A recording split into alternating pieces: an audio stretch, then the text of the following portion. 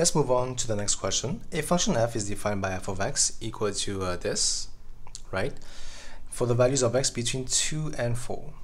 Okay, great to know.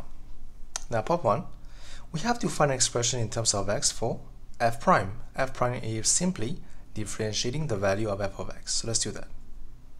F prime will be what? Will be d by dx of this. That should be 3 first, 2x minus 3 power 2. Then that will be 0. So 2x minus 3 square. Now we have to show that f is an increasing function. So we can see that since f prime of x is always going to be more than the value of 0, as you can see, always positive, right? You can see that we can conclude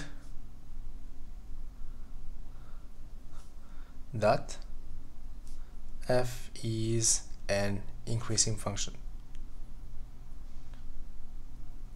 Now you may ask me, how do I know it is always going to be more than 0? But if you observe, very simple. For any values of x here, we have square. Now when you square something, it's always going to be positive. You can write since we know that this square are always going to be more than 0. We understand that, or this, right? We understand that it will always be in positive value. It will never be negative, right? That's the main idea behind this. That's why it will be an increasing function. But here obviously it will never be equal to 0, because if you think for these values of x, this will never be 0, because it is only 0 when x equal to 1.5, and 1.5 is outside of this domain, so it would only have to be more than 0, right? Because of that, we will have to be an increasing function. Now part 1, part 2 now, we have to find an expression in terms of x for f inverse and find the domain of f inverse. So pretty easy, one by one. So in terms of x, first f inverse, we have to let y equal to f. That will be 2x minus 3 cube minus 8. Simplify. Send this over here, you will have y plus 8 equal to 2x minus 3 cube. Now 2x minus 3, that should be cube root of y plus 8. Now 2x have to be 3 plus cube root of y plus 8.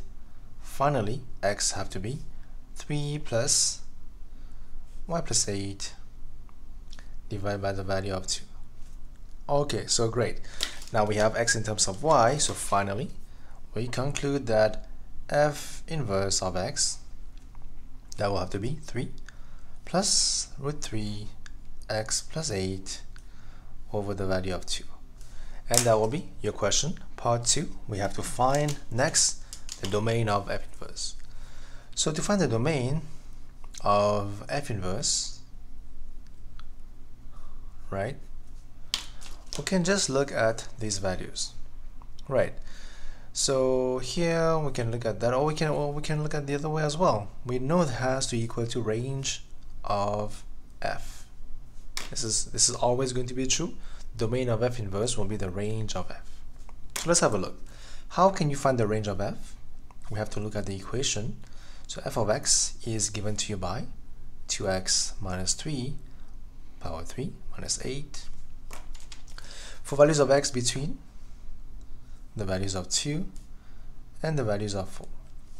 Now since it is an increasing function, we can first find the minimum value and the maximum value. So f of 2 will be what? 2 times 2 is 4 minus 1 is 1. 1 cube minus 1 should be minus 7. Now f inverse of 4, that will be what?